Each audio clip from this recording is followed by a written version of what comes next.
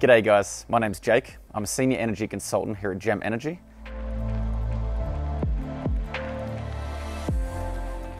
Today we'll be going through how to reset your Wi-Fi connection to your inverter. You may need to change the Wi-Fi settings of your inverter if you have changed modems, upgraded to NBN, or changed internet providers.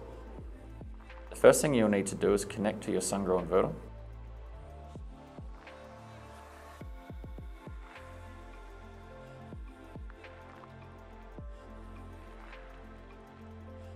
Once connected, open the iSolarCloud app. On the home screen, select the More option. Then under Profile, select the WLAN Configuration.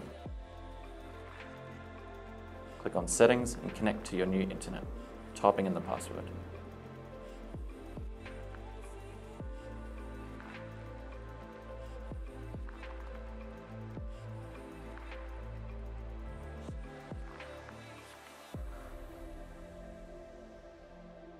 Click Next.